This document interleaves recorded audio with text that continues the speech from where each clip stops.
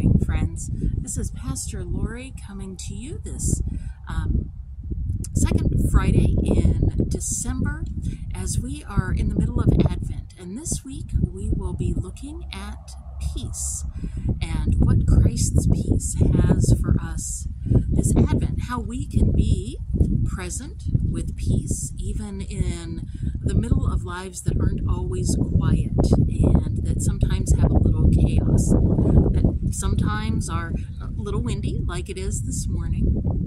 The gift of Christ's peace reminds us that we can have serenity even in the middle of situations that aren't peaceful. Because peace, sometimes we think it means the absence of conflict. And while sometimes that is the case, that's not always what it means. We can find peace as an ever-present gift that we can open anytime. And one of the ways we do that is simply by stopping in the middle of our busy lives, or in the middle of whatever. Maybe it's not physical busyness, maybe it's mental busyness that we're dealing with. Maybe it's a change of scenery from the things that are parts of our daily routine. But when we stop and we breathe in deeply, maybe we notice our breathing. Maybe we notice the things in our surroundings. We can trust that we're never alone, that God is there with us in those spots. That as we notice how our bodies are feeling, where there may be an ache or a pain or something that just doesn't feel quite right, that God is there with us in that place. As we notice what is running through our minds, sometimes we'd like to think that we can focus solely on one thing, and some of us are much better at that than others. Some of us struggle to not be kind of like a pinball machine, that little ball just of our minds just bouncing everywhere. We can notice those things. We can simply, instead of beating ourselves up or thinking, oh, I shouldn't be thinking about the sound of that truck I can hear a few blocks over. Instead, we simply notice it. We let it be what is. Maybe we notice the quiet that comes afterwards. And one of the gifts of peace we can also give is to be present for others who may feel alone. I think most of us have had times in our life where we've felt alone, and hopefully we have experienced what that gift looks like when someone else is there with us in that loneliness. Christ's peace does that. It's a comfort, it's a presence through the Holy Spirit. Peace also, as we're in the season of Advent, it's preparing the way for a new start, for a clear path forward. And usually that path is not as clear as we would like. The good news that we celebrate each Advent is that the Holy One is always making a way for new beginnings, is always making a way for something new going forward, no matter what's going on in our lives. And in that we can find peace, even when we don't feel peaceful, even when it seems like it is raining one troublesome situation after another. We know it's not always that intense. There are times it quiets down. And we can focus on being a presence for those other folks in our lives who maybe need that little bit of quiet and presence. And thinking about our decorations, I'm out here by our church nativity today. Maybe that's one of the reasons we put up some of the decorations. Oh, and we're going to get our bells now. Isn't that fun? So we're going to pause for a second.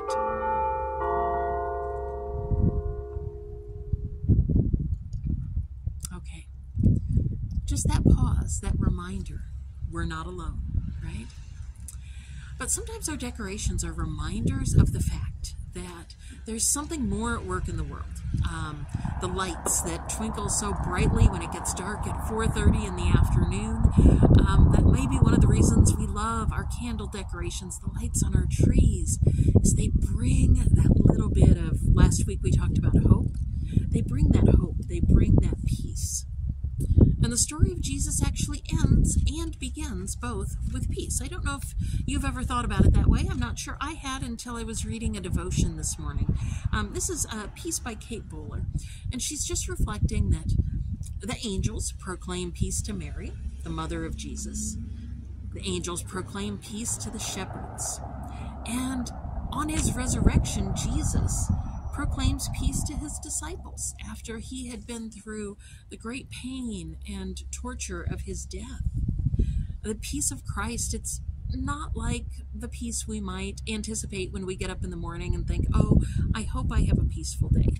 Instead, it's peace that can come even in the middle of the most unusual situations. And that's one of the reasons every week we practice passing the peace at church. And it's more than just saying hello. It is saying hello. It is greeting those around us. But at its best, it is also recognizing that we have experienced the peace of Christ in some way. And so we want to turn and share that with someone else. Now, this Sunday will be a little different. We'll have our children's Christmas musical, so that will be in the spot of the sermon. Some of the rest of the service will look the same. We won't do communion because the stage will be set up front, but we will still have a response, and part of our response will include passing the peace, turning to those around us to say, here is the peace of Christ, please. It's been important to me. Please take it and then pass it on to the next person. A gift that shares and goes on, no matter who it is. So in these days ahead, where might you offer peace to yourself? And where might you offer peace to others? It doesn't have to be anything large. It can be a small action. It doesn't have to be huge. You might even feel like it doesn't make a difference. But peace, in however it comes, does impact our world. And I want to share as we close today just a couple of blessings from this wonderful little book. It's called Ordinary Blessings for the Christmas Season. And the author has done Meta Herrick Carlson. She's done a delightful job of capturing some of the day-to-day aspects of the Christmas season and just writing short blessings for them. And the two I want to share today, one is talking about our decorations that we have.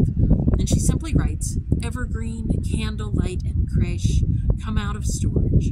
Dusty remnants polish clean, and the space awakens with simple symbols of what can't wait. The God who flourishes, who shines in the darkness, who makes a home among us, declaring our ordinary good enough all over again. And each year we find in that, right, the hope, the peace, the joy, the love, those little glimpses. And then this one is just fun. This is for the children's Christmas program, and so I had to share it with you since we'll be enjoying that this Sunday. Maybe as you hear this, you'll think of times maybe when you were in the children's Christmas program, or your children, or your nieces, your friends. This story has been told so many ways, by Matthew and Luke, by children and choirs, with flubs and forgotten lines that amplify what is gorgeous and uncontainable about God getting so close to our mortality, to our trying and failing, and trying some more. There is room in the story for the big yawns, for the patina of musty costume accessories, and little ones singing so softly you can only hear the choir director and a pin drop. Watch Mary sneer at Joseph and wonder about everything we cannot know for sure, and give thanks for their little bodies, learning to hold the story, to know that love is here. So friends, as you go into these days ahead, go with the hope of peace, and know that peace will sometimes come in unexpected ways in the middle of times you don't expect. We'll hope to see you on Sunday. We'll be streaming the service online if you're not able to make it in person. Either way, we hope you will worship with us on this second Sunday of Advent. Take care, friends.